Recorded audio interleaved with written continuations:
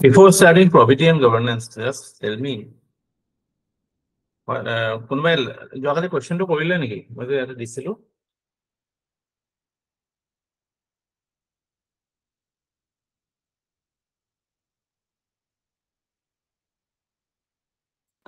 নাই কৰা স্যাৰ, আজি কৰিম। কালি স্যাৰ বিজি আছিলো, অলপ ওলাই যাবলগীয়া হৈছিলে।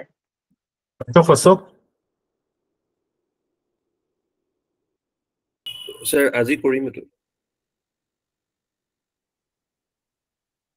কোৱেশ্চনটো আছিলে যে discuss the role of ethics and values in enhancing the three major components of comprehensive national power. তো আমি মানে comprehensive national power মানে কি তো হেতু অকমানকে কৈছো ন, যে it is about the holistic or মানে what are the components of national power. So common parlance of যেটো আমি বুজি পাও, power in terms of military, power in terms of eto মানে hard power was eto concept etote akol nohoy. So whenever any superpower, they do not only build themselves on hard power. Eta hard power khetre to Russia will also be a big power, but in order to na to human resource ba soft power ba social harmony ebilakot to they are not up to the mark. Mana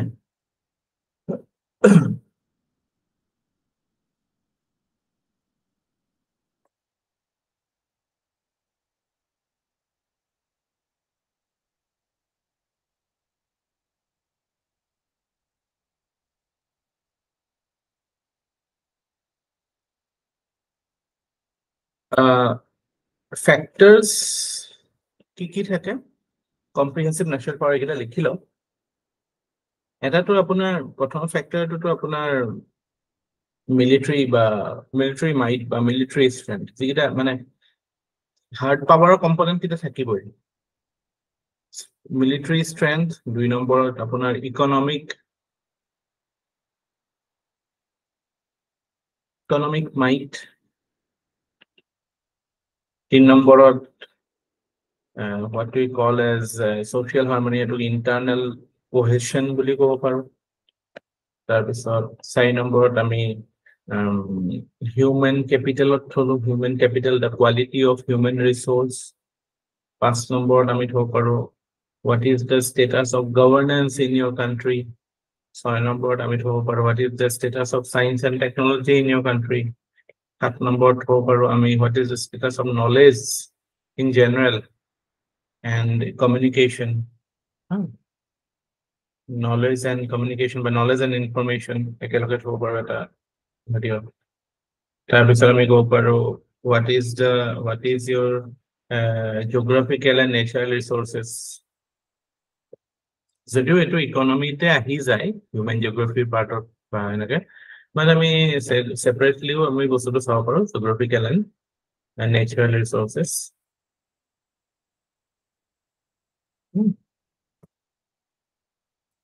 about your foreign policy and diplomacy। তাৰপিছত 10 নম্বৰত you can say leadership, মানে top rank leadership, your quality of your prime minister, quality of your top ministers, top bureaucrats, top military commanders। So এইবিলাক determinants হয়। এটা ethics ৰ কাৰণে মই দিয়া নাই পইণ্ট কিটা, এইটা আপোনালোকে এই আইডিয়া খিনি লৈ ক'ত ইউজ কৰিব পাৰিব। এইটো আইডিয়া এছেট ইউজ কৰিব পাৰিব, GS পেপাৰ 2 ইউজ কৰিব পাৰিব, GS পেপাৰ 3 টো পাব পাৰে, স্কোপ অসমৰ পেপাৰখনতো পাব পাৰে, ক'বাত ইউজ কৰি দিব এইবিলাক বস্তু। যে এখন কাণ্ট্ৰি যেতিয়া আমি কম্প্ৰিহেনচিভ নেশ্যনেল পাৱাৰ বুলি কওঁ, comprehensively আমি যদি what is the potential of a country, তো হেতু ক্ষেত্ৰত আমি যদি চাওঁ what are the criteria in which we can measure। So exactly আমি এটো এটা ইনডেক্স বনাবলৈ দিগদাৰ, কাৰণ it is like there are wide variation, but আমি যদি মানে it is world over, it is commonly agreed that in মানে holistically চাবলৈ গ'লে USA will be considered one, China will be considered, Russia will be considered, Japan, Germany এইবিলাক হ'ব। they are there. India is also rising in that regard.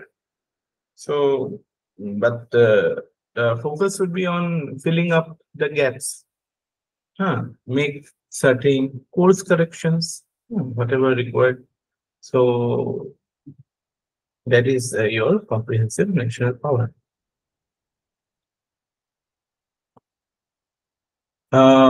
It is মানে definition to লিখি লব পাৰে definition to লিখি লব পাৰে it is the comprehensive capability of a country to pursue its strategic objectives by taking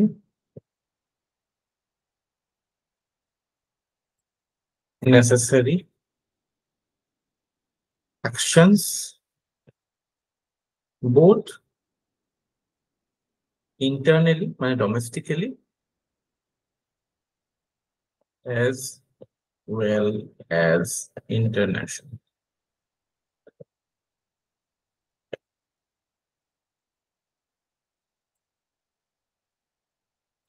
So, analysis we can identify the gaps, identify where the balance is not tilted in the country's favor. So, এইটো idea লৈ পেলাই আপোনালোকে যে okay ইয়াতে আমি again strategic objective কি গম পাইছে ন strategic objective কি হয় ইন্ডিয়াৰ what is India's strategic objective secret objective নহয় we want to be a developed country we want to be in the global high tables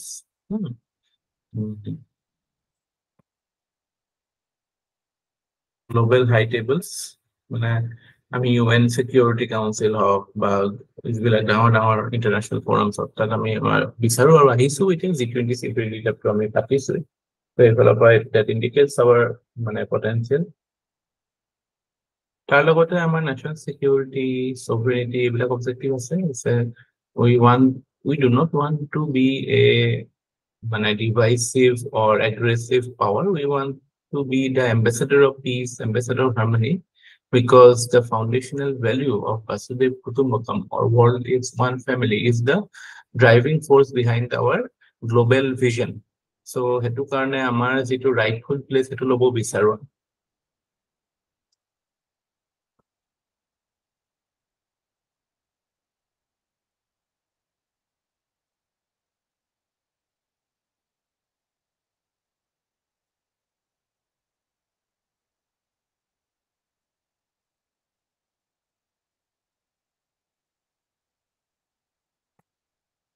এখন কিতাপ আছে সেই কিতাপখনত একচুয়ালি ইন্ডিয়াৰ স্ট্ৰেটেজিক অবজেক্টিভটো খুব ক্লিয়াৰলি দিয়া আছে কিতাপখন ইন্ডিয়ানে লিখা নহয় দুজন আমেৰিকান ডিপ্লোমেটে লিখা কিতাপখনৰ নামটো হৈছে India at the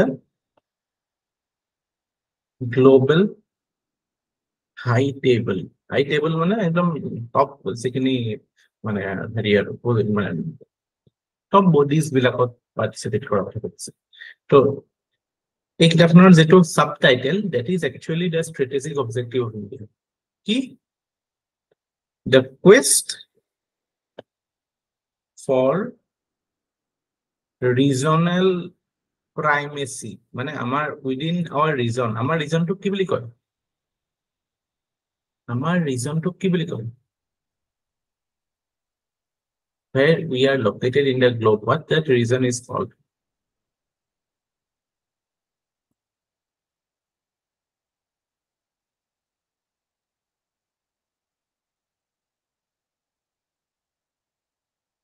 Southeast Asia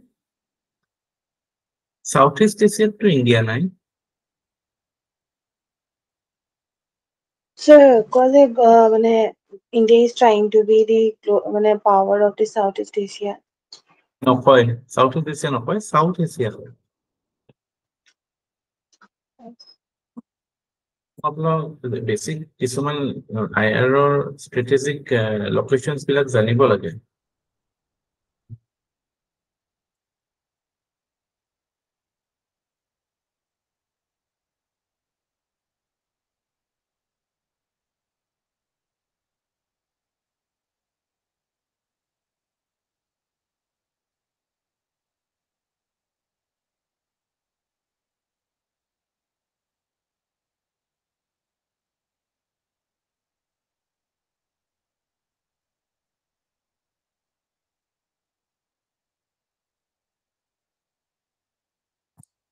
okay ইয়াত যেটো এই ইন্ডিয়াৰ ৰিজনটো দেখিছে ন এই ইন্ডিয়া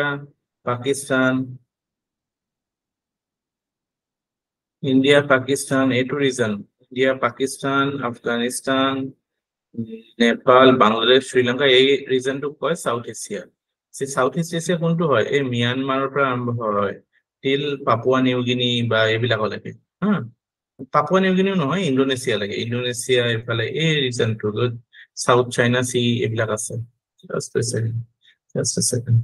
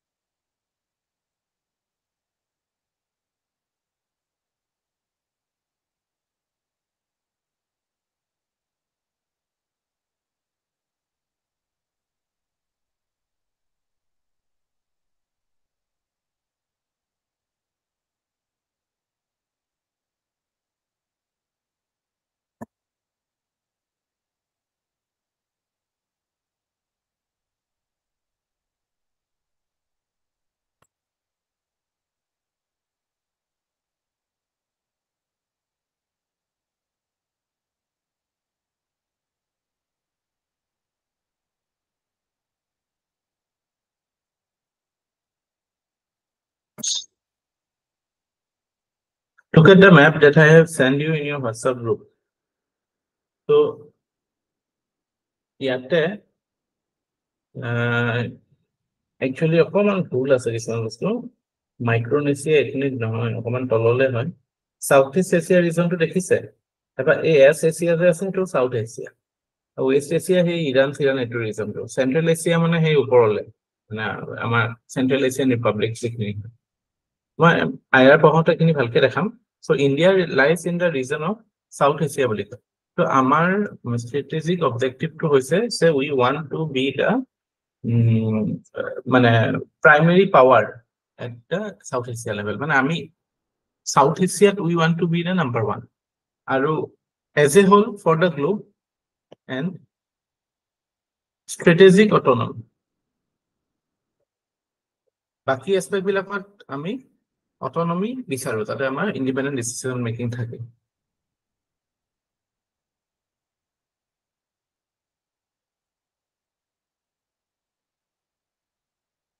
এটুকে আন এটা ভাষাত আই থিংক শ্যাম চৰণে কৈছিল India's strategic objective is bipolar South Asia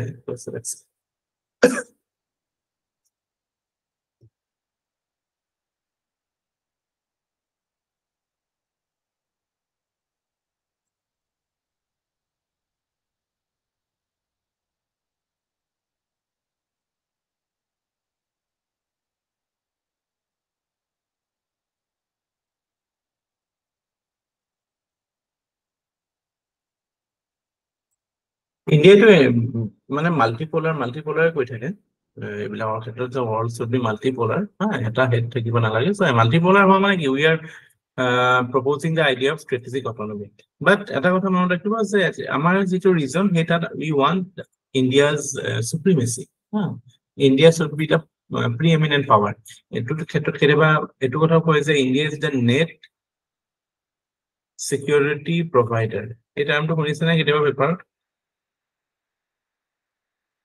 net security provider মানে হৈছে যে এই ৰিজনটো আমি মানে beyond our geographical boundary also we can use our military might to secure the region তো that is itself এটা মানে USA ক্ষেত্ৰত USA's navy is considered blue water navy. Blue water navy মানে কি? What is blue water navy?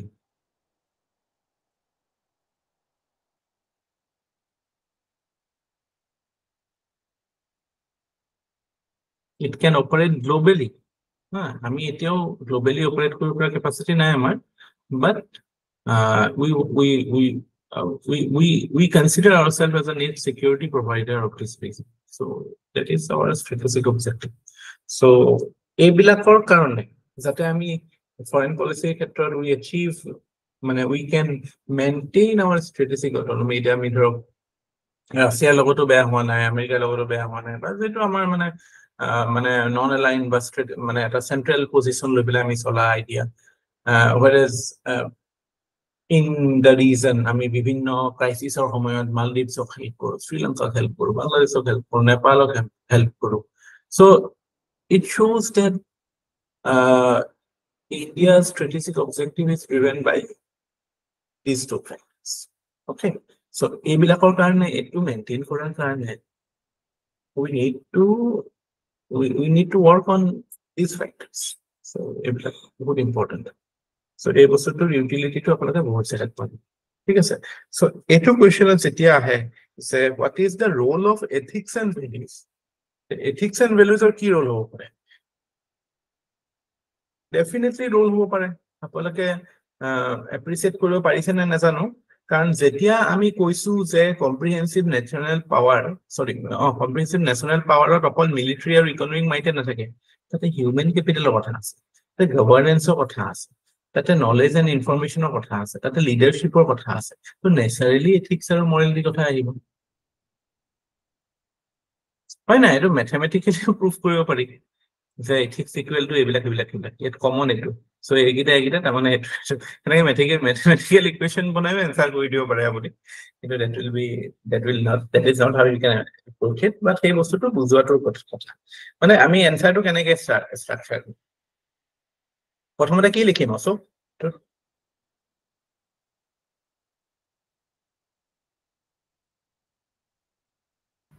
Sir, comprehensive national power to define for you. No, actually, ইয়াতে comprehensive national power define কৰিব নালাগে, কাৰণ তাৰ components খিনি কৈ দিছে। আৰু মনত ৰাখিব, এই কোৱেশ্চনটোত আপুনি comprehensive national power কি হয় নাজানাকেও এনসাৰ কৰিব পাৰি, কাৰণ ইয়াত সেই যিকিটা কম্পোনেন্ট আছে এইকিটা ইয়াত হাইলাইট কৰিয়ে দিছে, সেইকিটা আশে-পাশে কৰিলেই হ'ল। সো ইয়াত আপোনাৰ ডিফাইন কৰাৰ কথা নাথাকে, বিকজ ইয়াত ফোকাসটো comprehensive national power নহয়, বিকজ ইয়াৰ মেজৰ কম্পোনেন্টস কিটা দিয়ে দিছে। সো আমি বাকি কম্পোনেন্টৰ ওপৰত এসপেক্ট ফোকাস কৰি পেলাই নকৰো, আমি এই কম্পোনেন্ট কিটা আমি একসেপ্টে কৰি ললো যে CNP equal to human capital, soft power আৰু সোশিয়াল হাৰমনি। তো এতিয়া আমাক সুধিছে যে এথিক্স ইকুৱেল টু কি হয় আৰু হোৱাট ইজ দ্য কানেকশ্যন, এটোৱে সুধিছে কোৱেশ্চনটো।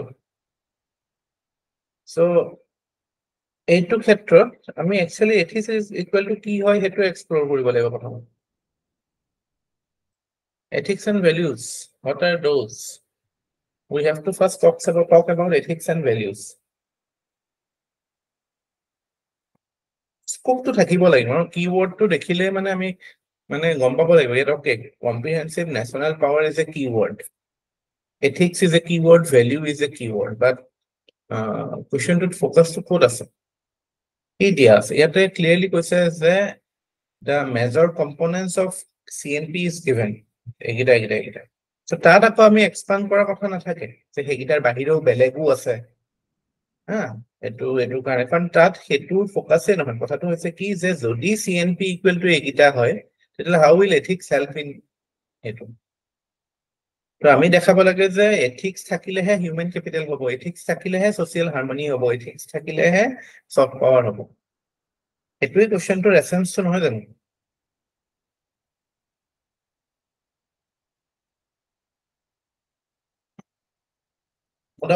আমি পিছলে বস্তুটো we can work on these factors কি মানে CNP স্কোপটো কি বা হেবিলাক কৈ পেলাই অকমান মানে বহলাব পাৰো, কিন্তু স্টাৰ্টিংত আমি এথিক্স আৰু ভ্যালুজৰ কথা ক'ব লাগে। আমি চান্স পাইছো ন এথিক্স পঢ়িছো এথিক্সৰ ডেফিনেশ্যন জানো সেইখিনি ইউজ কৰিব লাগে এথিক্স কি হয় ভেলিউজ কি হয় এইটোকে ক'ব লাগিব আপোনাক ডাইৰেক্টলি এনেকুৱা কুৱেশ্যন নাপাব পাৰে যে what is ethics what is values তেতিয়াহে আপুনি পঢ়া বস্তুটো ইউজ কৰিব নহয় এইবিলাক কুৱেশ্যনতো আপুনি সেই বস্তুটো ইউজ কৰিব লাগিব ethics are standards of human conduct which determines right and wrong of human action or based on established standards values are the basis on which our preferences are determined values আমি কেনেকৈ define কৰিছিলো something that we give importance to so ethics is based on values because ethics or right conduct is determined by right value system so only if you have good values or your basic configuration has a proper moral compass wherein it is clearly defined that which values will you give priority to only then you can act ethically এই বস্তুখিনি আহিব তাৰপিছত এইটো এস্পেক্টত আহিব যে when you have good ethics good values then how does it help human capital formation basically আমি virtue ethics কথা ক'ব পাৰো যে scholar it's all talked about good character leading to good conduct so when we talk about human capital formation as a component of comprehensive national policy so herein we are not only talking about the skill level of human but also his value so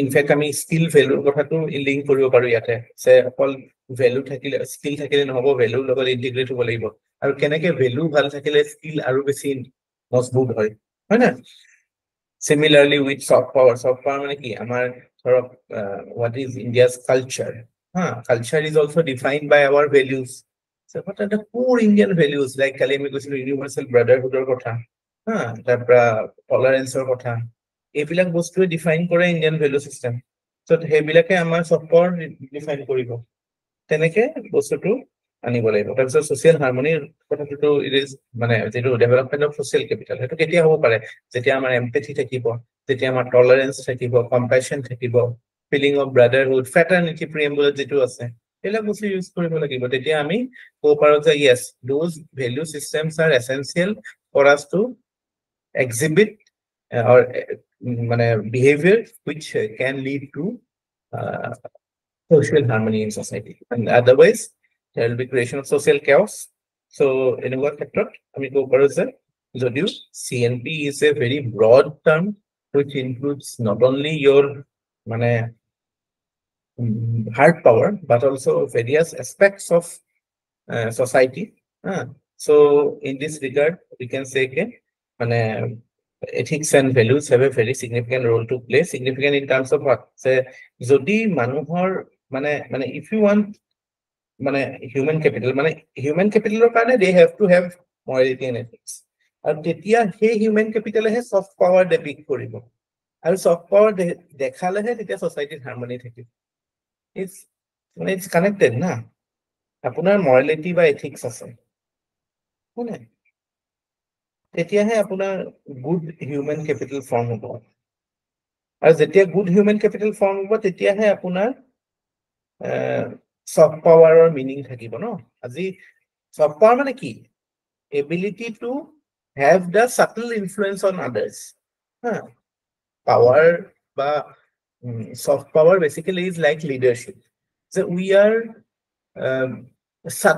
are influenced by somebody to behave in a way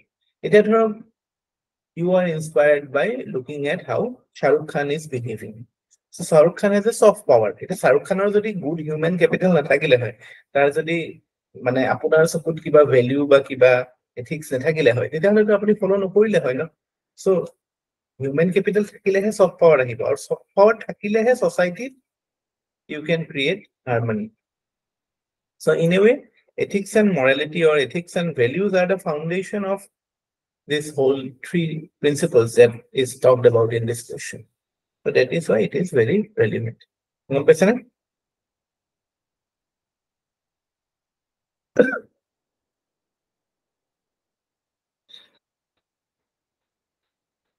Can you appreciate also? পাৰিব নে? Yes, sir. Fine. এই লাষ্টৰ কথাটো কনক্লুজনত দিব এইটো কথা আছে how it is linked to all three, what connects all three. Give examples.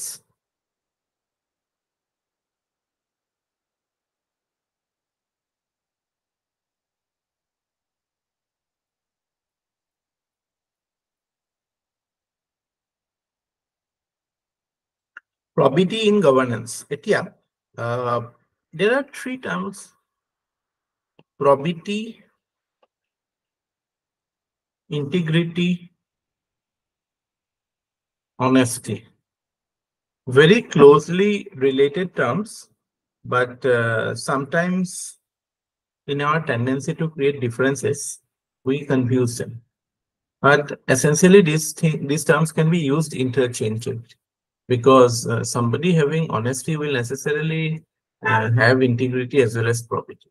But for academic purpose, you can differentiate it. You can distinguish it in terms of, say, honesty being a feature or a characteristic virtue, which means that a person will always be truthful. He will do his duty in a very decent manner. That is being honest. Then moving one step ahead, when we talk about integrity, means not only he is truthful and sincere, but he also has a good moral foundation. A person of integrity will have a good moral foundation, that value system, and based on that, he will always act on what is the right thing. When we talk about probity, probity is actually a bit narrow as a concept from integrity. Integrity mane amar quality of conduct. Integrity বুলি ক'লে quality of conduct কথা আহে, both in our professional life as well as our non-professional or private life. A person of integrity will always act in a right manner.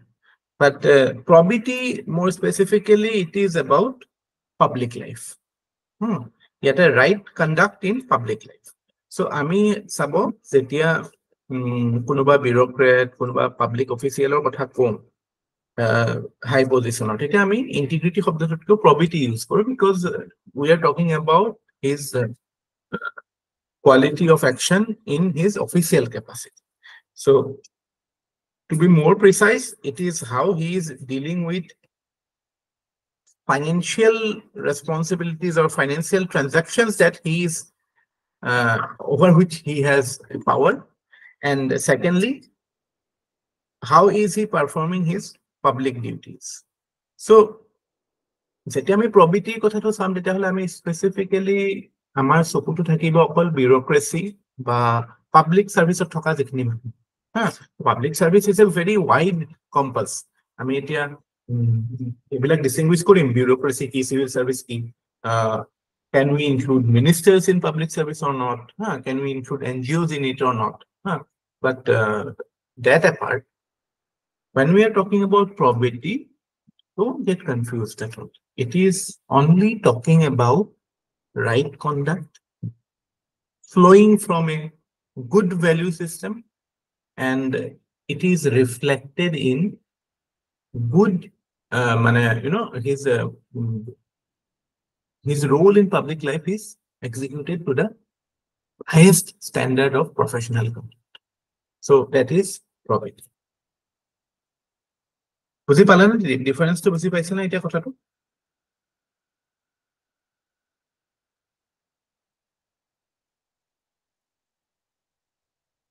সতে আৰোহণ আসো বুজি পাইছে? So যেতিয়া আমি probity বুলি কওঁ, তাতে necessarily what will be the wait.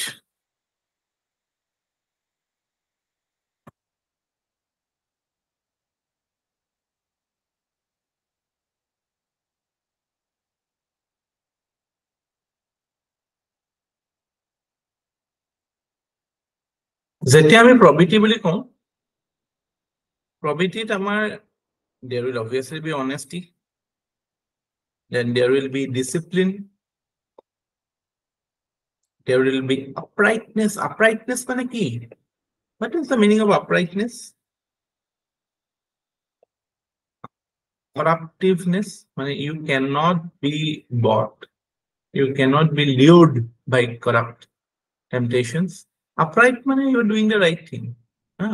You are always standing up for the right thing. So these are the characteristic virtues that we see among people of probity. Okay, so why why is probity required in public service? Probity is required because of two things. এটা তো আমি দেখিছো যে the increased level of corruption or the decline in conduct of public service makes probity an important point of focus that we need to do. Second reason is that you are in a position of trust. You hold a fiduciary responsibility. Fiduciary মানে কি?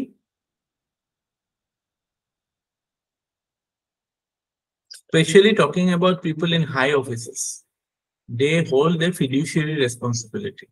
Fiduciary responsibility মানে কি?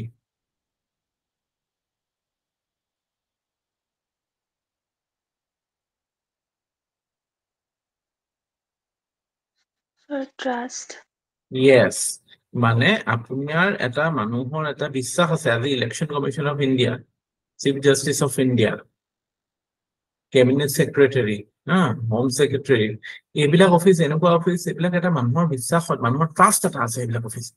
So that makes it imminent that you should maintain the highest standards of conduct. So that is why it is necessary. Third reason is that quality of service is not possible. মানে আমি তিনটা প্যারামিটারত basically চাও যে probity বা quality of governance ভাল আছে নে নাই সেইটো চাবলৈ একচুয়ালি তিনটা প্যারামিটার হলে হয়. এটা হৈছে is it transparent, is it accountable, is it responsive to people. When these three criteria are fulfilled, we can say that a good standard of quality of service is provided. So এই বস্তুবিলাকে determine করে quality of conduct. So third reason why probity is important is that when probity is there, it ensures quality of public service.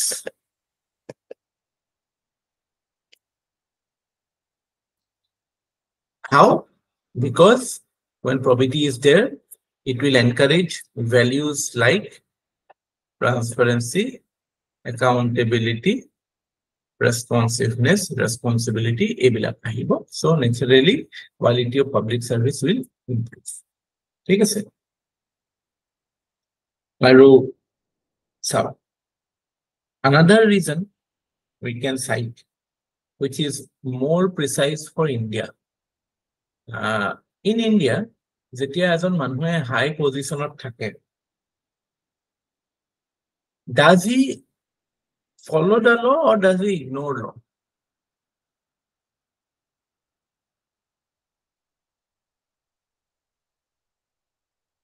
General tendency is to ignore the law because মানে আমাৰ এনেকুৱা tendency হয় ন, বোলে পুলিচে checking কৰি আছে, আমি আই card দেখাই পেলাই ওলাই আহিলো, আমি মেজিষ্ট্ৰেট হয় বা কিবা হয়, মানে maybe that is a police duty হয় নি, U do need to you can comply with it and কাম বেক বিকজ তেওঁলোকৰ ডিউটি কৰিব দিয়ক, কিয় নহয়। আমি মানে নিজৰ পজিশনটো দেখাই আমি সেই মানে সেইটোৰ পৰা মানে just two avoid the law we ten to do দিছ। মানে there is a tendency in India that a person in high position can be or is generally seen to be ignoring laws. What is it leading to? There is a culture of indiscipline. Indiscipline is encouraged, untruth is encouraged. What is the result of it? Both your private morality as well as public morality suffers. Because মানুহৰ দেখি এনেকুৱা লাগিব যে okay, high position থাকিলে law regulation follow নকৰিলেও হয়। এইটো বিভিন্ন example আছে ন, এই যে দিল্লীৰ যে বিউৰোক্ৰেট দুটাই ষ্টেডিয়াম বন্ধ কৰি পেলাই অকলে খোজকাঢ়ি থকা, চেকিং লৈ পেলাই মানে গণ্ডগোল কৰা, কোনোবাই চেকিং কৰিব আহিলে নিজৰ, আৰে তুমি হ'ব পাৰা বহুত ডাঙৰ মানুহ, পুলিচে কিবা কাৰণে চেকিং কৰিছে, সেইটো তুমি কমপ্লাই কৰাত কি দিগদাৰ আছে? এনেকুৱা কিবা লিখা আছে নেকি যে তুমি ডাঙৰ পোষ্টত আছা কাৰণে তোমাক চেকিং নকৰিব? একো কথা নাই ন। কিন্তু আমাৰ ছ'চিয়েল একচেপ্টেবিলিটি পুৰা আছে। পুলিচৰ হয়, পুলিচৰ আই কাৰ্ড আছে, মানে বহুত বস্তুৰ পৰা সাৰি যাব পাৰিম। সেনেকুৱা এটা সাইকোলজিটো আমি দেখি পেলাই ডাঙৰ হৈছো ন। এইবিলাক বস্তু আমি ছেকেণ্ড থটে নিদিওঁ এইবিলাক বস্তু লৈ। কিন্তু what is its consequence on society in terms of ethics?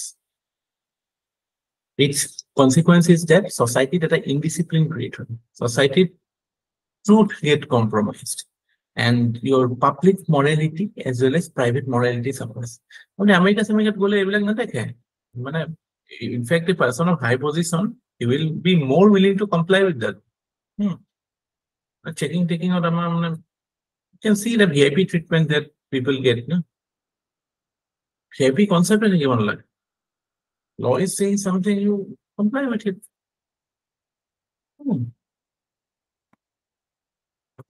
That is the characteristic. Whenever a person of power comes, there is a blatant violation of law.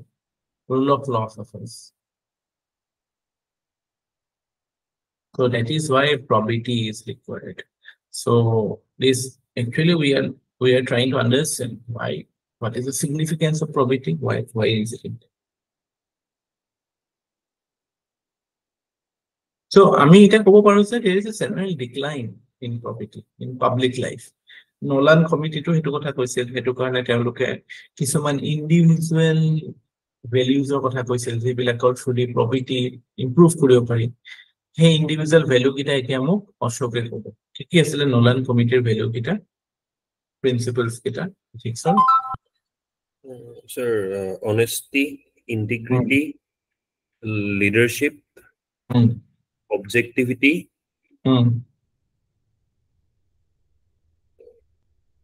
accountability, আৰু দুটা স্যাৰ পাহৰিলো। Selflessness, openness. কিবা code সব বনাই লোৱা নাই নেকি? Sir হেনেকে বনাই থৈছিলো, হিলুসা বুলি বনাই থৈছিলো, মাজত পাহৰি গলো স্যাৰ। এইবিলাক বনাই ল'ব লাগে। মাজৰ O আৰু S টো পাহৰি গৈছিলো স্যাৰ। দুটা O আছে তো, এটা অবজেক্টিভিটি, এটা অপেননেস।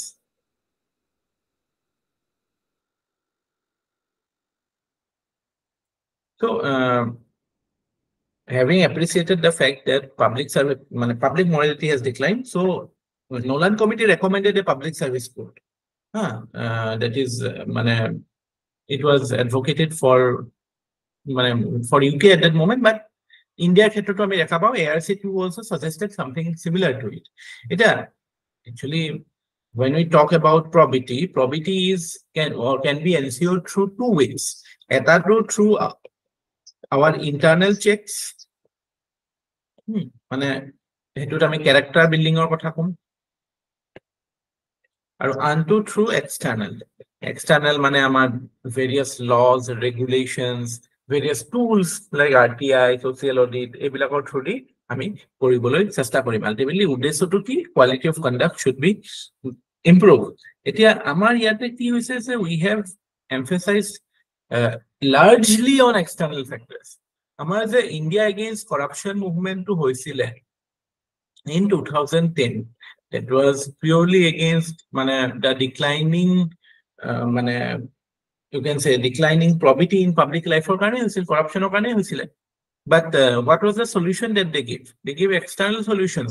The focus was largely on external factors, like they advocated Lokpat institution, creation of an institution, or information commission, এইবিলাকৰ যাতে এম্পাৱাৰ কৰে এনেকুৱা টাইপে সলিউশনৰ কথা কৈছিল। But আমি দেখা পাইছো যে even though we have taken lots of steps to improve probity, but it has no doubt public scrutiny বাঢ়িছে আমাৰ TS30 আছে এক্সপোজাৰো হয় public scrutiny has increased but many a times it is seen that it is not resulting or it is not getting being very effective. In fact, কিছুমান ক্ষেত্ৰতো we can say this there is too much of scrutiny in terms of say e-governance like governance doesn't happen. Only reporting of governance happens. Whatever the situation is, I mean, to ensure probity, to ensure accountability, we demand governance reports. But too much focus on reports and not doing enough work, that is also not the ideal scenario that we aspire to be in. But that is what we are seeing. Many issues are raised by bureaucrats that accountability karneito ebilak bostu thake no reports kyo diye meeting sitting kyo hoy promote accountability, promote transparency, but there has to be a balance. কাম হ'ব লাগিব কামৰ পিছত report হ'ব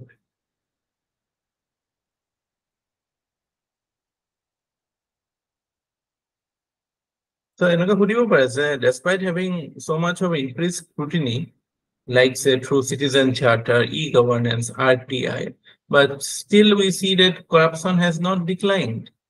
Why is it? Why has it happened? Question corruption of course we will deal with it separately, don't worry. So আমি এতিয়া ধৰক বহুত ক্ষেত্ৰত আমি কেনেকুৱা দেখা পাম যে কৰাপচনৰ ক্ষেত্ৰত যে আমি কৰাপচন বুলি ক'লে জেনেৰেলি কি বুজি পাম কোনোবা এটা অফিচত কোনোবা এটা মানুহে ঘুষ খাইছে তাক ধৰি লৈছে হাত দাঙিছে পইচা লৈ থাকোতে ধৰিছে ডে টু ডে যিটো আমাৰ পেটি ব্ৰেইনছ বিলাক বা অলপ সেইটো লাৰ্জ স্কেলতো হ'ব পাৰে কেতিয়াবা কাৰোবাৰ এটা 80 লাখ টকাও পায় যেনেকে PhD ইঞ্জিনিয়াৰ দুটাত পাইছিলে বাট আমি already আমি এটা কথা আগতে উল্লেখ কৰিছো post 1991 it has been observed by ARC2 that corruption has increased বস্তুটো ভাবিলে আচৰিত লাগে যে গভৰ্ণমেণ্ট কমি গৈছে প্ৰাইভেট সেক্টৰ ইনভলভ হৈছে বা প্ৰাইভেট সেক্টৰ পাৰ্টিসিপেশন বাঢ়িছে কৰাপশনটো কমি গৈহে লাগিছিলে কিন্তু কৰাপশন কিয় বাঢ়িছে বিকজ পলিসি লেভেল কৰাপশন বাঢ়িছে পলিসি লেভেল কৰাপশন কেনেকুৱা political funding লৈ পেলাই যিবিলাক corruption হয় এতিয়া আপোনালোকে যদি নিউজ ফলো কৰি আছে after election result the happenings in share market how big business money is getting everybody is trying to the big business you to get the money for politics and you give favors so nexus crony capitalism ebilak bahise hoy na etiato BJPও কংগ্ৰেছও সবে কোনবিলাক মানুহ লাইবিলিটিছ যাৰ corporate লগত ভাল you can see Sharad Pawar active, Amit Shah is very active. They are trying to woo the business lobby. Business lobby is into phala jabo hebala strong hobo. Ebilak kyo hoise because participation by his business or by post liberalization we see that there is increased participation of corporates in public life in terms of ebilak. So hetwe negative consequence anise hoy na so probity ke ami okol he bureaucrat kita hoile nohobo ba hiyote gus ba petty corruption ba ebilak gote systemic jitu levelot hoy ase policy level corruption hoy ase ebilak to bahut bahi ase no political funding electoral reforms eto kone bahut hoy political funding is such a shady area eta electoral bond or khetrot supreme court e kole so who can say it's white money?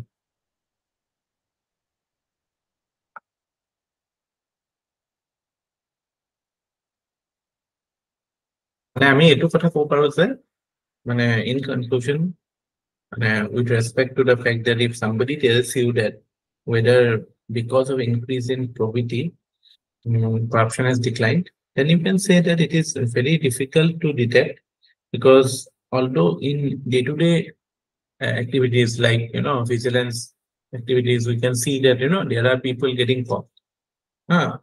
Various petty crimes are being caught, but corruption has found new manifestations.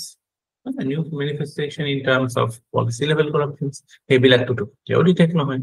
কেতিয়াবা মানে 2G scam, সেইটো কি policy level corruption, এটোটো somehow once in a decade, once in a blue moon সেনেকুৱা type কিবা এটা বস্তু ওলাই। otherwise to the businessman politician nexus এইবিলাক বস্তুটো reveal নহয়। But there is that thing to maintain sanctity of the process. You need to maintain a healthy relationship.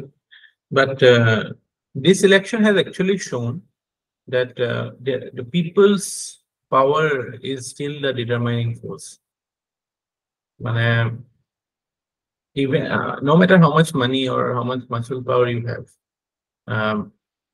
although equations they are trying to make এটা অংক কৰিবলৈ চেষ্টা কৰি আছে সবে, কোনে কাৰ লগত কি কৰি কেনেকে গভৰ্ণমেণ্ট ফৰ্ম কৰিব, কেনেকে গভৰ্ণমেণ্ট উইক কৰিব, এইবিলাক সেইটো। কিন্তু এই মেণ্ডেটটো যে দিলে এইটো মানুহে দিয়াৰ পিছতহে হৈছে ন। এই মেণ্ডেটটো পলিটিচিয়ান বা বিজনেছমেনেও ক্ৰিয়েট কৰিব নোৱাৰে ন। ইমান ভোট, ইমান চিট, এইটোতো পইচা দি ক্ৰিয়েট কৰিব নোৱাৰি ন এইটো seat number.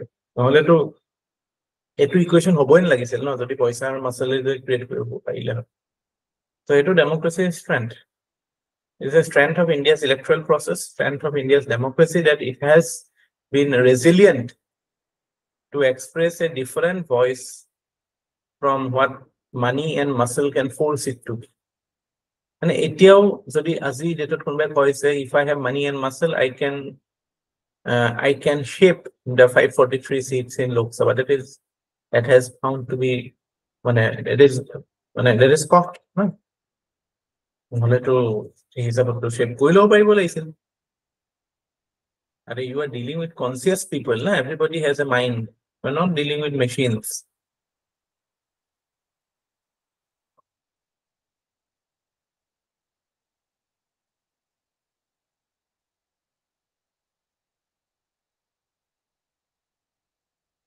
It's a victory of democracy.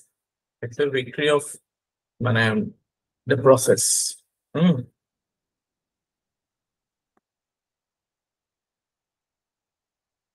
আৰু এইটো কাৰণে এইটো আৰু এটা লেসন কিহৰ কাৰণে হয় জানো নাই? There is nothing predetermined. You cannot predict history কি এইটো হৈ আছে, এইটো ইকুৱেশ্যন হৈ আছে, এনেকেই হ'ব। এইটো কোনেও ক'ব নোৱাৰে। what factors can ইমান variables থাকিব পাৰে micro level of. So if you feel that you can predict history, that is because of your hubris, you can say.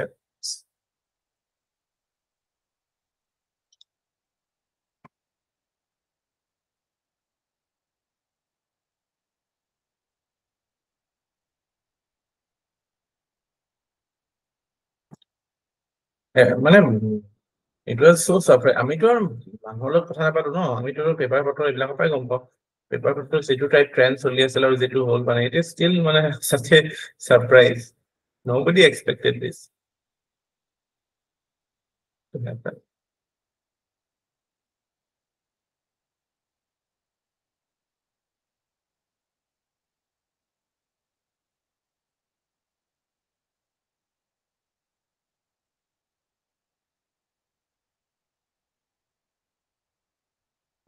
আৰু এটা বস্তু মানুহে এতিয়া শিকিবলৈ বাধ্য যে কিছুমান মানুহে নিগেটিভ কথা কৈয়ে থাকিব আপোনাৰ কাষত, কিছুমান মানুহে নিগেটিভ পাব্লিচিটি কৰিয়ে থাকিব, প্ৰপাগাণ্ডা কৰিয়ে থাকিব। সেইটোত আপুনি ঢাল খাই যাব নালাগে। এইটো এতিয়া আগতে ধৰক আজি বা 20 বছৰ আগত সেইটো পচিবল নাছিল, সিহঁতৰ স্কোপটো কম আছিল। কিন্তু এতিয়া আমি বস্তু ইগনোৰ কৰিবলৈ শিকিবই লাগিব কিছুমান বস্তু। This is just A white noise, just ignore it. Just because somebody is speaking, you don't need to listen if you don't find it right. So সেই বস্তুটো শিকি গৈছে, কাৰণ বস্তুবিলাক ইমান নেগেটিভ পাব্লিচিটিজ এণ্ড অল। এতিয়াতো ৰাইট ৰং মানুহে ভোট দিছে। যিটো অযোধ্যাত যিটো ভোটিং হৈছে, তাৰ একদম ইমিডিয়েট ৰাম মন্দিৰৰ কাষৰ বুথটোতো বিজেপি হাৰিছে আৰু দিস ট্ৰলাৰ্স ইহঁতে এই মানুহখিনিকো গালি পাৰি আছে এতিয়া যে তহঁতে মানে আসল হিন্দু নহয় কিবা কিবি তো এইবিলাকে যি এই পাৰ্টিটো বা এই সোপা আছে এনেকুৱা সব পাৰ্টিৰে আছে এইবিলাকক মানে just need to ignore মানে সেইটো এটা এসেনশিয়াল স্কিল আমিও শিকিব লাগিব আমাৰ মানে ফাইট কৰি লাভ নাই বা মানে we just ignore them no need to মানে get scared or engage with automatic নাইকিয়া হৈছে নাইকিয়া মানে কি আৰু they will become irrelevant ইলেকশনে দেখাই দিলে ন ইহঁতে they are irrelevant নহ'লেতো আৰু things should have been quite different.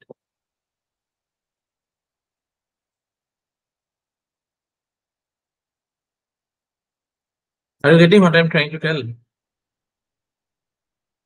Democracy.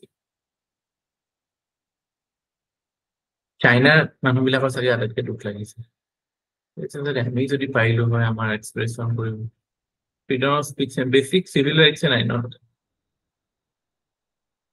মানে they have no choice but আপোনাক যদি কয় যে কোন দুটা বস্তু মানুহৰ আটাইতকৈ ফাণ্ডামেণ্টেল বস্তু আটাইতকৈ ফাণ্ডামেণ্টেল বস্তু হৈছে freedom and dignity. This makes you human. যদি আমাৰ freedom আৰু dignity নাথাকে then আপোনাক যিমানে ফেচিলিটি নিদিয়ক একদম পুৰা সোণৰ বিছনা শুবলৈ দিয়ক BMW আপুনি একদম মানে হেৰিয়ত ঘূৰিব ৰলছ ৰয়ছত ঘূৰিব বাট আপোনাৰ যদি freedom and dignity নাথাকে then your life is as good as hell. Your quality of life is not at all.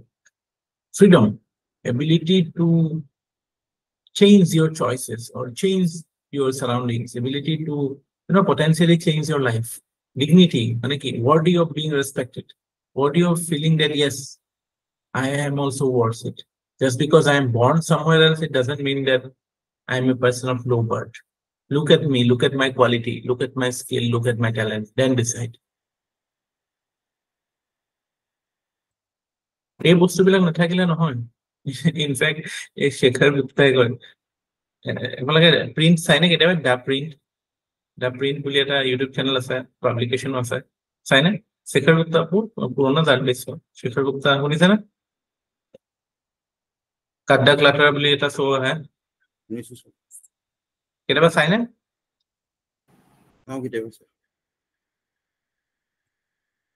এটা বোলে আহিছিলে চাইনাৰ পৰা ইয়ালৈ ইণ্ডিয়াৰ পৰা এইফালে ৰাস্তাত লগ পালে কুকুৰটোৰ সুধিলে যে আৰে তই তাত আমাৰ ইণ্ডিয়ান কুকুৰটোৱে সুধিলে তই তাত খাবলৈ পাওঁ ইমান ধুনীয়াকৈ ফেচিলিটি আছে কিয় গুচি আহিছ এইফালে ইমান আমি ইয়াত খাবলৈ গ'ল নাপাওঁ ৰাস্তাত ক'ত ফুটপাথত বিচাৰি থাকিব লাগে তইতো ভুকিব পাৰ ন তাত মই ভুকিব নোৱাৰো এইটো কাৰণে আহি গলো তো কুকুৰৰ যেনেকে ভোকাটো এটা বেছিক এটা হেৰি আৰু basic essence that makes him a dog হয় নাই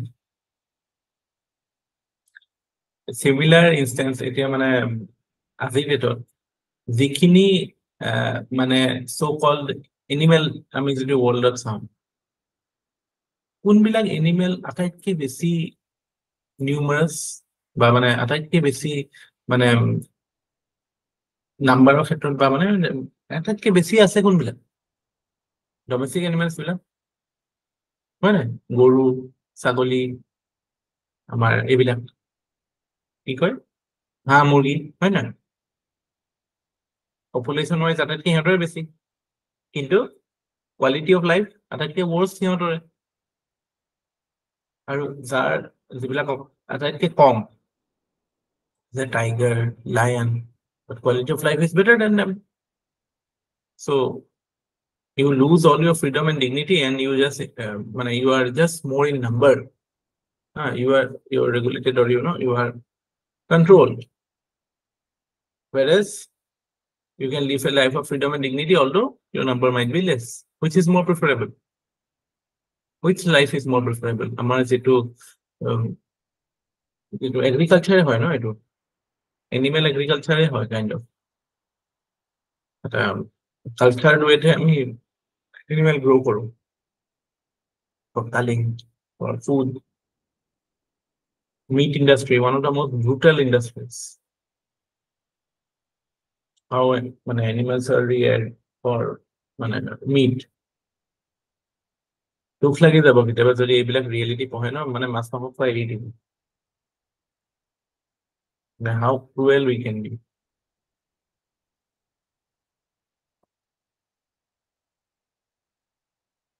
খালি মই এখন ফটো দেখিছো মানে গাখীৰৰ লৈ পেলাই কথাটো এনেকুৱা যে গৰু গাখীৰটো যে আমি খাওঁ মানে গৰু গাখীৰ কিয় খীৰাই বা আজিকালিতো আৰ্টিফিচিয়েল এনেকুৱা লগাই পেলাই খীৰাই দেখিছে চাগে ডিস্কভাৰী চিস্কভাৰী দিয়ে দেখিছে নে এইবিলাক যে মেচিন লগাই পেলাই খীৰাই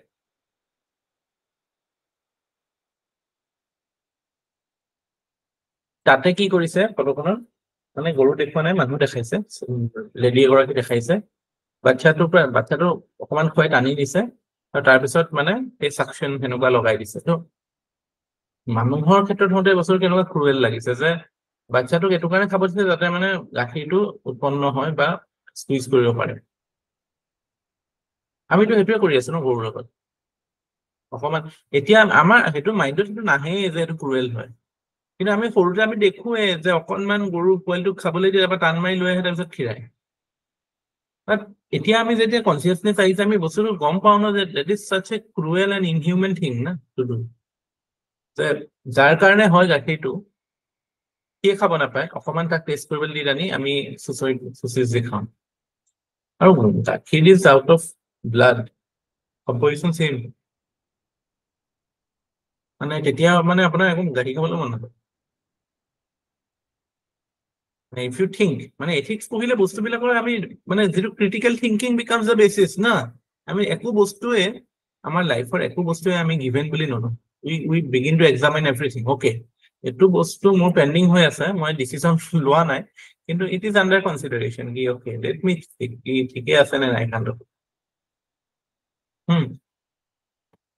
আমি ভগৱানক প্ৰাৰ্থনা কৰোঁ কিয় কৰোঁ স্বাৰ্থ পূৰণৰ কাৰণে এইটো হ'ব লাগে সেইটো হ'ব লাগে এইটো বিচাৰিব লাগে মই মোৰ মনত আছে মেট্ৰিকৰ সময়ত গৈছো মালিনী থান আছে ন ধেমাজি লক্ষ্মীবাগী এইফালে অৰুণাচলৰ ফালে মালিনী থানলৈ গৈছিলো এই তেতিয়াও এইবিলাক বুজি নাপাওঁ মাহঁতে যিটো কয় লগতে যাওঁ গৈছে নাই আৰোহণ অশোক মালিনী থানলৈ গৈছে নাই গৈছো তাতে গৈ পেলাই মই কৈছো মোৰ লগৰ এটা গৈছে তাৰ মাকে কৈছে আকৌ ভগৱানক বিচাৰ সি কৈছে একদম পুৰা ভগৱান মোক মেট্ৰিকত ফাৰ্ষ্ট ডিভিজন পোৱাই দিয়ক ইয়াত লেটাৰ পোৱাই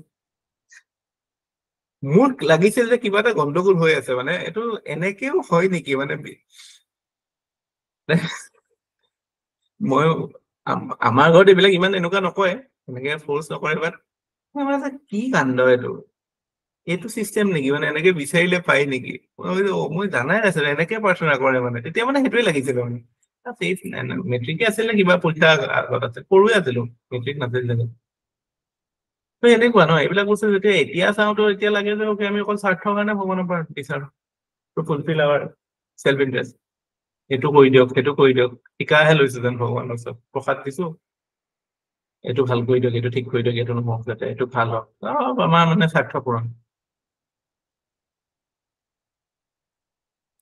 ধৰ্মটো সেইটো হ'ব নোৱাৰে ন সেইটো হ'ব পাৰে নহয় ক্ৰিটিকেল থিংকিং যিটো আমি ধৰ্ম এটাই মিনিং হ'ব পাৰে মানে ইয়ৰ মানে when যিটো মহাত্মা গান্ধীয়ে কৈছিলে এইটো ক্ষেত্ৰত যে liberation of ego is the birth of true religion আৰু ইগোটো নাইকিয়া কৰিব লাগে তোমাৰ যিটো অহংকাৰটো বা আমাৰ যিটো মানে চেল্ফ অবচেশ্যনটো সেইটো নাইকিয়া কৰিব লাগে সেইটো নাইকিয়া কৰি যিয়ে কাম হওক সেইটো কামেই ভাল হ'ব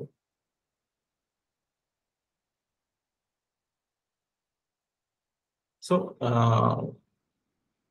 that is the idea behind this এতিয়া কৰাপশ্যনৰ ক্ষেত্ৰত সেইবিলাক কথা আহে প্ৰথমতে যে মেনিফেষ্টেশ্যনৰ কথাটো আহে আৰু এই মানে এইটো বস্তু বুজি পাব লাগিব যে কিয় পোষ্ট লিবাৰেলাইজেশ্যন কৰাপশ্যন বাঢ়িলে বিকজ পোষ্ট লিবাৰেলাইজেশ্যন কি হ'ল post LPG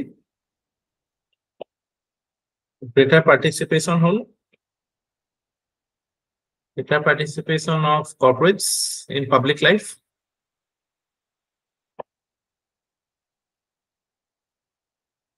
Nexus hol. Nexus hol. Policy level corruption hol.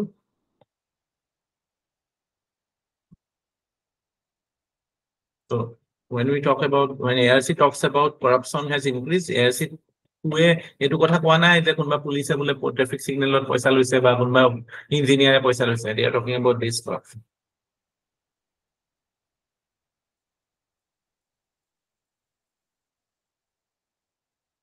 সাধাৰণ মানুহ এটা সুধিব না 99% মানুহক বুজিয়ে নাপায়। এতিয়া এই যে এই এক্সিট পোলটো যে হৈ গ'ল, এক্সিট পোলটোত ইমান সোপা উঠাই দিলে আৰু ইলেকশ্যনৰ দিনা মাৰ্কেট গৈ পেলাই ইমানটো হৈ গ'ল আৰু ইয়াৰ মাজত গেপ কিমান আছিলে এদিনৰ।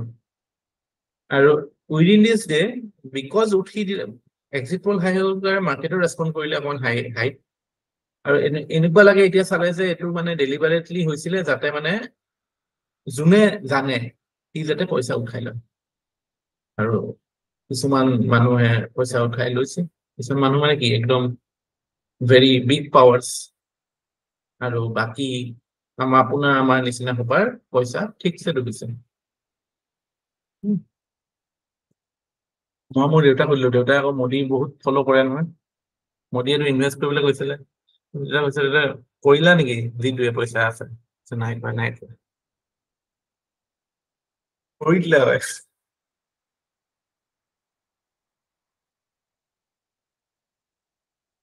বহুত পইচা লৈছে, মই জানা মানুহৰে বহুত পইচা লৈছে।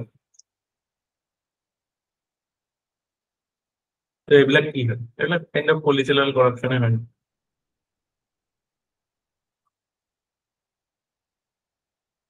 সেই দুটামানক ধৰি এনেকুৱা টাইপ দেখাই থাকিব যে মানে গোটেই দেশ উদ্ধাৰ কৰি লৈছে। কেইটা নেক্সাছ এক্সপ'জ কৰিছে। মাজতে ড্ৰাগছ লৈ পেলাই যিমান একশ্যন হৈছিলে, কেইটা পেডলাৰ ধৰিছে প্ৰপাৰ, কেইটা মানে ডাঙৰ হেৰি ক'ত ধৰিছে, নকলি সোণৰ লৈ পেলাই লখিমপুৰত ইমান গণ্ডগোল হৈছে, কিবা হ'ল নেকি? তাৰপৰা ধৰিলে নেকি? চবতো নাই। যেতিয়ালৈকে আমি এই বদমাছ দগাবাজ বিলাকক মানে পলিটিকেল লিডাৰ হিচাপে নি থাকিম এইবিলাকে হ'ব, একচেপ্টে কৰিব নালাগে একদম।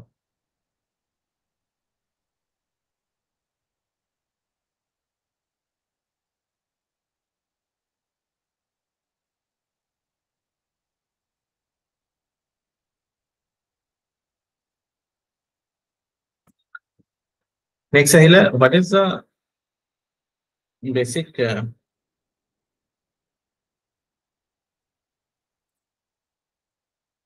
okay.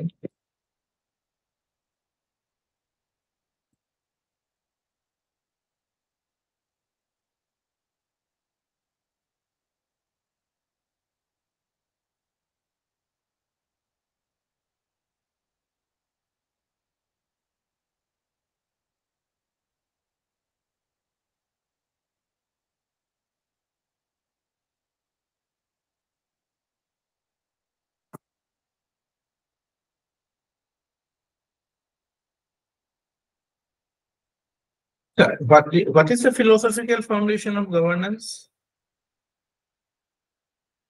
The basic philosophy that guides governance is truth. Truth is considered the ultimate value and the most important philosophical foundation of governance. In India, to ami he bostutoy truthai ami bibhinno source pao, Mahabharatot pao, Ramayanot pao, Gitat pao, Upanishadat pao, Buddhism, Jainism, আমাৰ যিখিনি স্মৃতি literature আছে, আমাৰ অৰ্থশাস্ত্ৰ, যিখিনি আমাৰ মানে হেৰি political হেৰি আছে, তাৰ পৰা in the philosophies of Mahatma Gandhi, in the philosophies of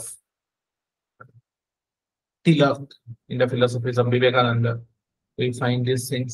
In our constitution, we find this constitutional morality kotha konse. What is it? It is basically is focusing on truth.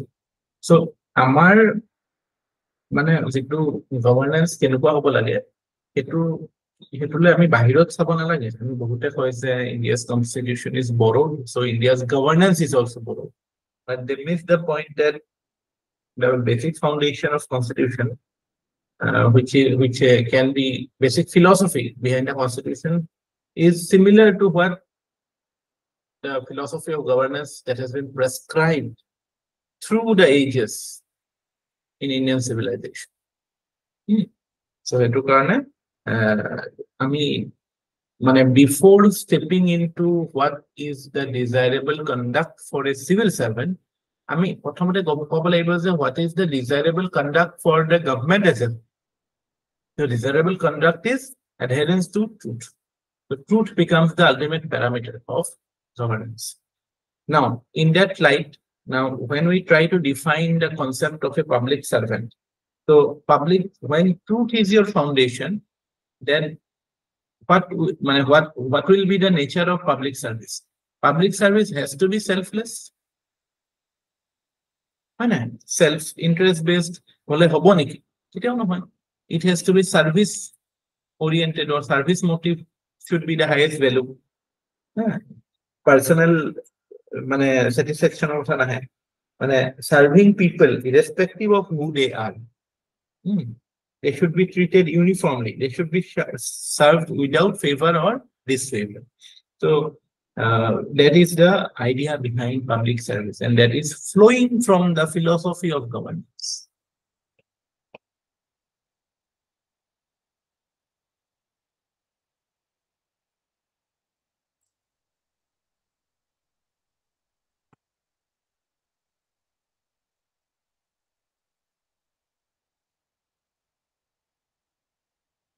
Same and the idea we can see in other societies also. If we see at West can government create through social contract. India too, constitution is considered as a social contract.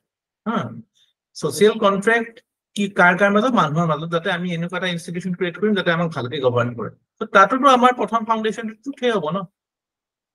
আমি social contract to jodi truthor bahire belegor upor find koru, eta hole to exploitation hoy jabo na. The truth becomes the basic necessity of this social contract. So that is why that defines what the role of the public servant will be. Role will be public service. So why bureaucracy is public service oriented or selfless oriented? Can't it function like a manager? Can't it function like a only for profit orientation? But when we are talking about the role of bureaucracy, we also have to understand what is governance, or what is the function of bureaucracy as a whole. So the basic function or basic foundation of governance is welfare of people. Udesho to hoise public welfare. Aru welfare keneke hobo pare jodi prothomote sobote base to hoise truth. Kintu business eta to public welfare orientation nohoy no. Business eta orientation to ki private profit. That is why we cannot make civil service fully a managerial service. Manager hisabe cholabo নোৱাৰো civil service. No doubt, কিছুমান aspect for better quality of service, for better efficiency, we need to bring in certain elements of managerial ethics. But at the same time, since the basic structure of governance is different from any private enterprise, government cannot run like a private enterprise, because government is not meant for it.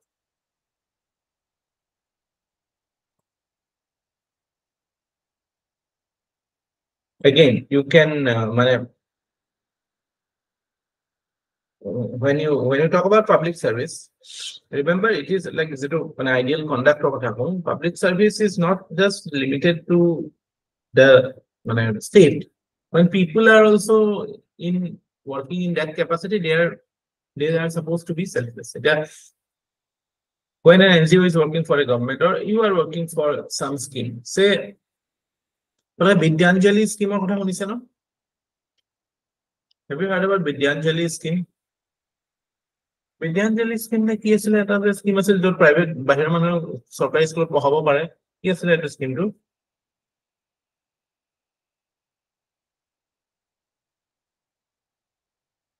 Vidyanjali asil no? Sir, Vidyanjali asile.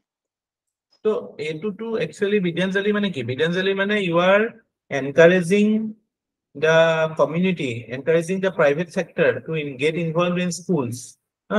So in a way, young professionals or any retired professionals can actually take part in serving the nation.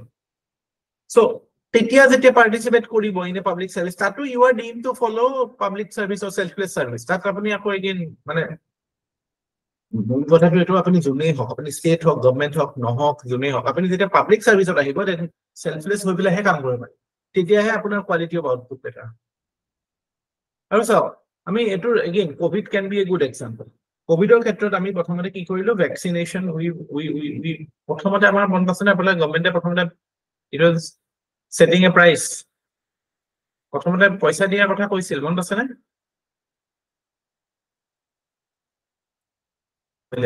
সৰু আছিলে, কিন্তু পিছলে it was given free.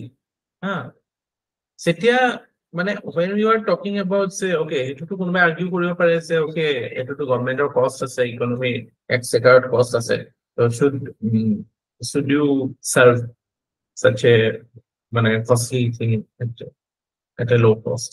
But the argument is that when the state is serving people, it is obviously serving with a selflessness. It is any situation, a crisis situation, where you cannot make a distinction between who needs and who doesn't need. It's kind of a universal vaccination that you have to do. When you do it, only then you can say ki chances of your ability or your capability as a country will increase, because নহলে তো সব বেমাৰ হৈ যদি সব মৰে, then what is the existence of the state? It is meaningless. So এনেকুৱা ক্ষেত্ৰত only way to serve is selflessly. Or selflessly serve কৰা মানে কি, you are obviously মানে you cannot charge. When you are doing it completely free, তেতিয়া মানে it is kind of an exemplary behavior. It shows that yes, that it appears like a selfless service. So that again enhances the quality of or behavior of the state. Financial burden, no doubt it will increase, but in the long run we have seen that যিটো damage whole without vaccine, হেতুটো vaccine এটো বহুত ক্ষেত্ৰত resist কৰিলে, ultimately human capital improved and then the nation could recover. মানুহে মানে কোভিডৰ হেইটো চ্যালেঞ্জটো face কৰি পেলাই আমি কামত যাব পাৰিলো কাৰণেহে ইকোনমিটো ৰিভাইভ হ'ল। নহলে যদি সবে যদি কোভিডত ঘৰতে সোমাই থাকিলে হয়, তেতিয়াহলে কি হ'ল নহ'ব। ইকোনমিটো মনত আছে নাই, গ্ৰাফটো পুৰা ভি শেপ লৈছিল, মানে মাইনাস লৈছিল ন, -7.3 নে কিমান গৈছিলে। তো ইয়াত যদি গভৰ্ণমেণ্টে বোলে পইচা দি পেলাই বোলে ইকুৱেটেড নহলে হয় ন। মানে মই এইটো কথা ক'ব বিচাৰিছো যে পাব্লিক চাৰ্ভিচটো selflessness or selfless service is the highest form of standard that is expected, because that ensures quality of service. That ensures exemplary behavior. Not like the state has to show exemplary behavior to the people. So this is the basic idea behind public service. The public service then you are not there to improve your financial or social status. You are going for a selfless service where your sole purpose is to serve the people, irrespective of who they are. You have to treat them uniformly, and they should be served without any favor or disfavor. That is the basic ground rule of a civil servant. এইখিনি কথা লিখি ল'ব দে, মই এতিয়া যিখিনি কথা ক'লো।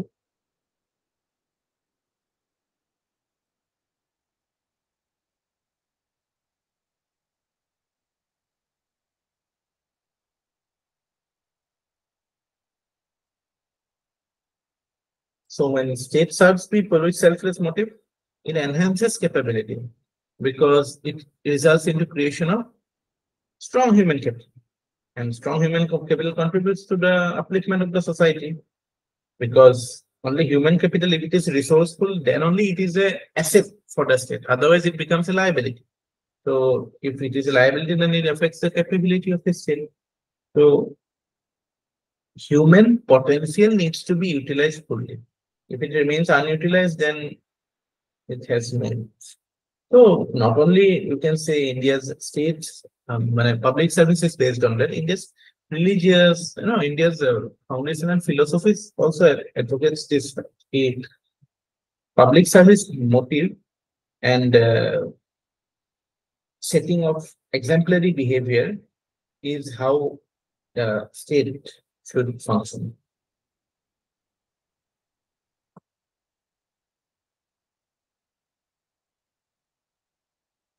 Clear?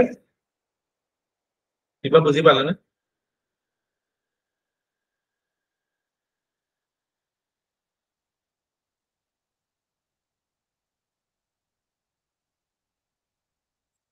Code of conduct কি হয়? What is code of conduct?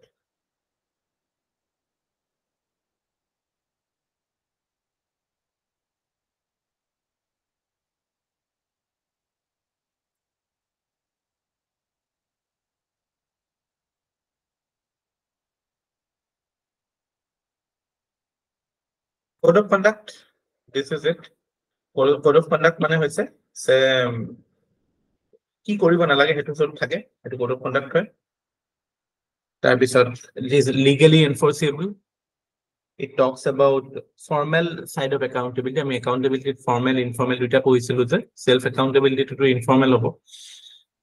So formal accountability মানে it's মানে external হিচাপে থাকিব, whereas code of ethics যেটো largely it will have the desirable standards of conduct or what are the do's of human conduct. So we can say that it is not legally enforceable, but morally it is desirable. So if somebody doesn't adhere to good ethical standards, then there is a moral sanction behind it. You will be deemed to be a person of lesser morals. So that also impacts your activities. So it's more like an internal check. So আমি এতিয়া মানে code of ethics আৰু code of conduct মাজত আমি distinguish কৰো, but যদি আমি মানে conceptually চাও code of conduct তে code of ethics থাকে। যেতিয়া মই কওঁ যে corruption কৰিব নালাগে তেতিয়া হলে এটো বুজিব লাগে যে কি কৰিব লাগে তাৰ মানে you should show exemplary behavior, you should show মানে selfless work, integrity থাকিব লাগে।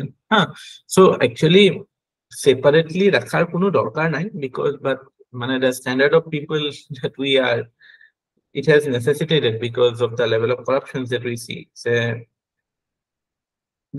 there is need for incorporation. More code of conduct to the বহুত values already included as I mean say it is the civil services foundational values যে ক'ত আছে তুমি এইবিলাক আমাৰ civil service conduct rule আছে তাৰ পৰা আনি পেলাই আপোনাৰ syllabus দিছে, the neutrality, integrity, impartiality, accountability, responsibility. Actually কি জানে প্ৰথমতে এই ethics of পেপাৰখন আগতে ট্ৰেইনিংত আছিল UPSC যেতিয়া ল'ৰা-ছোৱালী ট্ৰেইন কৰে লাবাস্তাত তাত আছিল। তাৰ পিছত তো তেতিয়াতো আৰু পৰীক্ষা পাছ কৰাৰ পিছত ট্ৰেইনিংত আৰু কোনে এথিক্স শিকাৰ মানে কেজুৱেল হৈ যায় ন, পাছ কৰিব লাগে জাস্ট যেনতেন কিবাকে মানে মিলাই পেলাই হেৰি কৰিলে হ'ব। তেতিয়া এইটো ৰিয়েলাইজ হ'ল যে আৰে এতিয়াতো ইয়াততো ভালকে মানুহে পঢ়া নাই, চিৰিয়াছলি পঢ়া নাই, পৰীক্ষাতে তেতিয়াহ'লে দি দিয়া যাওক তেতিয়াহে ইহঁতি পঢ়িব। তাৰপিছত দিলে মানে বস্তুটো গম পাইছিলে, আগতে এইখন আছিলে এখন পেপাৰ ট্ৰেইনিংত আছিলে।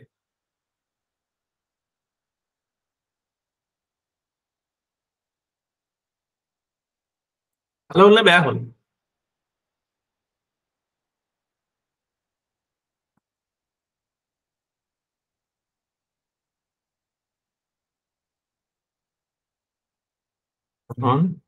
ভাল হ'ল নে বেয়া হ'ল? স্যার ভাল হ'ল। ভালে আৰু মানে কি ক'ব? ভালে ভালে হৈছে, ভাল হৈছে লাভ নাই, চিলেবাছ বাঢ়িছে ন।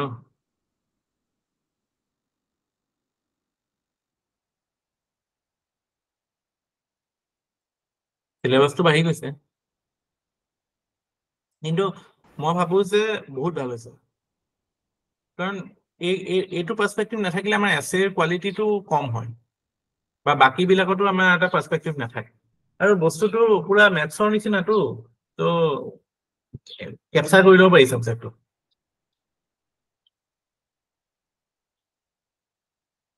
যদি মানে ফৰ্মুলা বিলাক বুজি পাইছে আসল ইস্যু বিলাক বুজি পাইছে তেতিয়াহ'লে সব কুৱেশ্যনৰ সলিউশন পাব আপুনি মোক এনেকুৱা এটা এথিক্সৰ কুৱেশ্যন দিয়ক যিটো এনসাৰ কৰিব নোৱাৰি এটাও নাই সব পাৰিব কৰিলে কিন্তু নম্বৰ আমি এটো কাৰণে নাপাওঁ বিকজ আমি কাৰেক্ট ভোকেবুলাৰি ইউজ নকৰো কাৰেক্ট লজিক ইউজ নকৰো কাৰেক্ট জাস্টিফিকেশন নিদিওঁ আপোনালোকে এতিয়া এইটো এক্সাৰসাইজ কৰিছে না আমি ইমানখিনি পঢ়াৰ পিছত কোৱেশ্চন চাইছে নে আগতে এথিক্সত আহা কোৱেশ্চন বিলাক চাই নাই কমফৰ্টেবল লাগিছে নাই কোৱেশ্চন বিলাক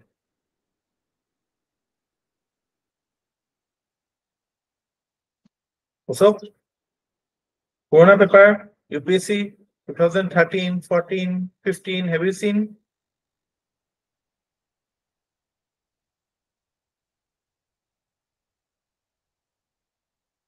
how comfortable is it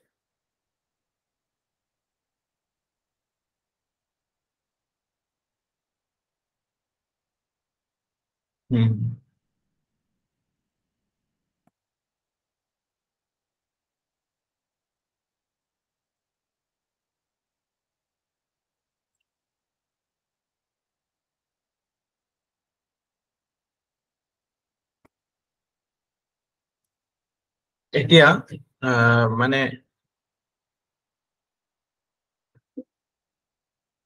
when we talk of conduct code of conduct obviously eto legal enforceability kotha ase it is about enforcing rules laws so it focus on what civil servants should not do hence eto binding hoy when you are not following conduct rules then apunar upor disciplinary proceeding hobo pare insubordination draw koribo pare so it upholds accountability of a civil servant whereas code of ethics is encouraged by the government as desirable conduct.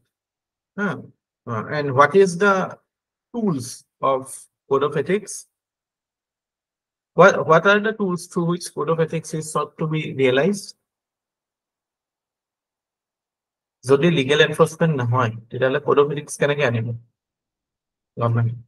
Mane code of ethics eta ani dile, but tools to ki hobo execute kora karone?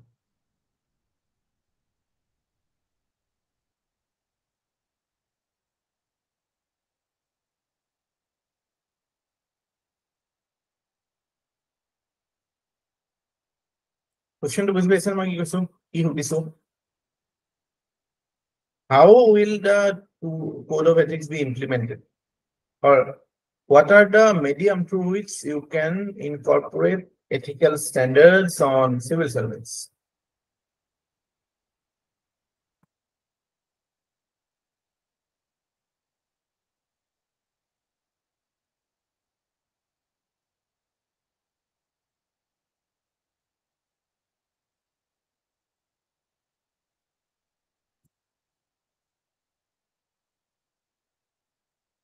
eto mo bujai dibo lagibo mo nako kone bujabo kok patapat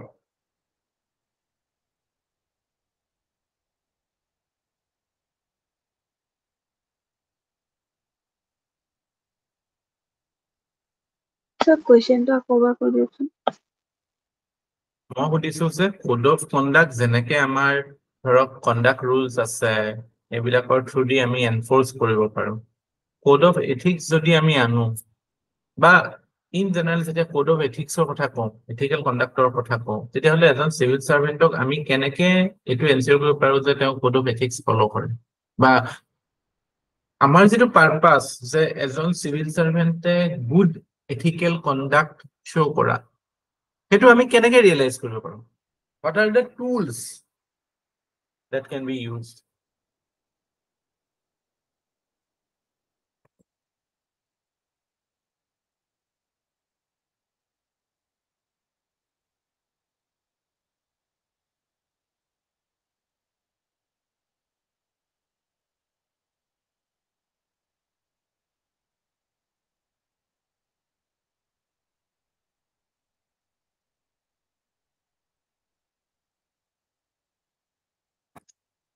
can you yes or no quickly so through social audit social audit to আমাৰ code of conduct আমাৰ হেতু হেৰি হৈ গল open accountability হৈ গ'ল personal and by self accountability নহয় ন এটা বা মানে informal নহয় ন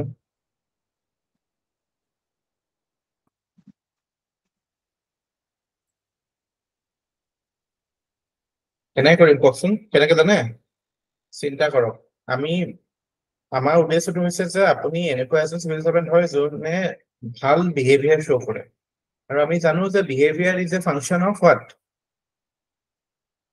behaviour is a function of attitude এটিটিউডে বিহেভিয়াৰক impact কৰে হয় নহয় চব ক্ষেত্ৰত নকৰিলেও attitude is the driving force behind behaviour হয় নহয় আমি এটিটিউডটো পঢ়িছিলোঁ মনত আছে নাই সেইটো কাৰণে মই বস্তুটো এম্ফেচাইজ কৰিছোঁ এটিটিউড আৰু এটিটিউড কেনেকে চেঞ্জ কৰে how can we change attitude through দুটা মেথড শিকিছিলোঁ কি আছিলে Ashok how do we change attitude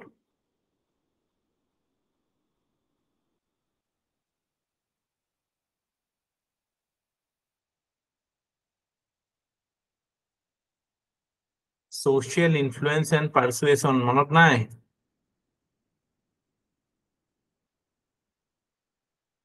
indirectly হলে persuasion directly হলে social influence মনত পৰিছে নে এতিয়া পৰিছে স্যাৰ পৰীক্ষাটো এটোই হ'ব পৰীক্ষা দি অহাৰ পিছত মনত পৰিব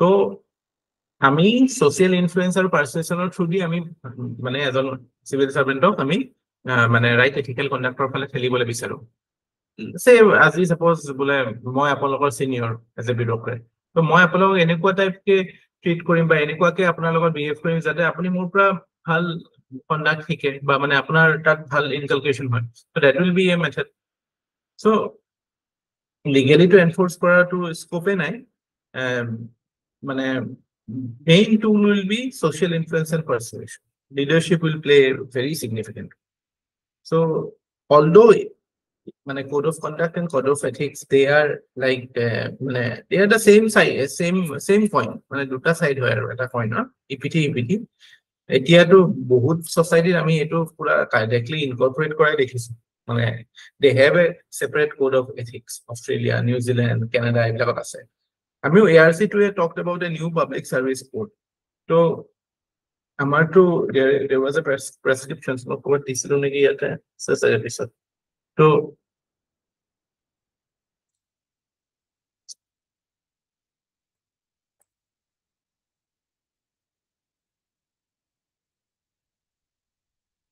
আমাৰ ইয়াতে এনেকুৱা টাইপ কে কৰিব বিচাৰিছিলে মানে there is a prescription that এফালে এটা code of conduct থাকিব এফালে এটা code of ethics নাই code of conduct থাকিব code of ethics থাকিব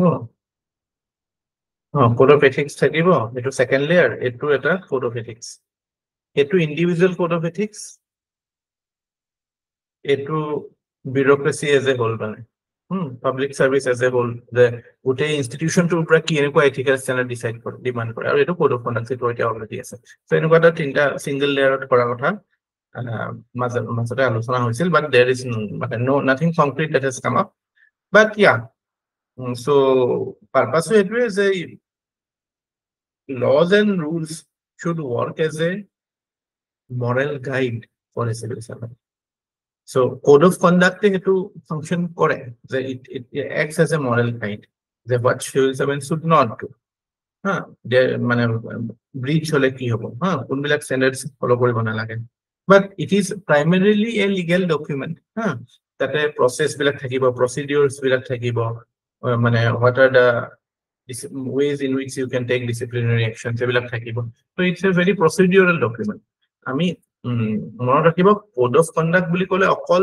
আমাৰ civil service conduct rules অনে নহয় even you can consider the prevention of corruption act is also a code of conduct so তাতেটো বিভিন্ন মানে do's and don'ts বিহেকে don'ts বিলাক থাকিব ন আমাৰ official secrets act যে আমি এজন suppose পুলিচৰ বিষয়া তো আমি কিছুমান বস্তু আমি adhere কৰিব লাগিব কিছুমান যদি state secret গম পাইছে এইবিলাক আমি ৰিভিল কৰিব নালাগিব আৰু হেতু legal enforceability আছে Indian Police Act as so basically the point is that it prohibits certain behavior blatantly unethical and illegal behavior like say bribe taking, favoring somebody, inducing pecuniary loss for the government, government financial losses, secrecy, এইবিলাক বস্তু prohibit করে.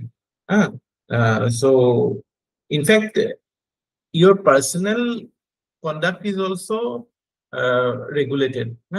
Like you cannot commit polygamy if you are a bureaucrat, if you are a service holder, regardless of whatever religion you belong to. So if you are caught indulging in polygamy, then you are gone.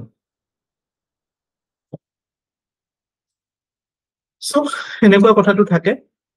That is the idea of code of conduct. Basically, code of conduct কথাটো এটো. And next we will look into the why, how effective is it, why has it lost its effectiveness, or hetu karone ami code of ethics কথা কৈছো. যদি code of conduct properly function কৰিলে হয় তেতিয়াহলে code of ethics or demand to হিমান নহলে হয় না?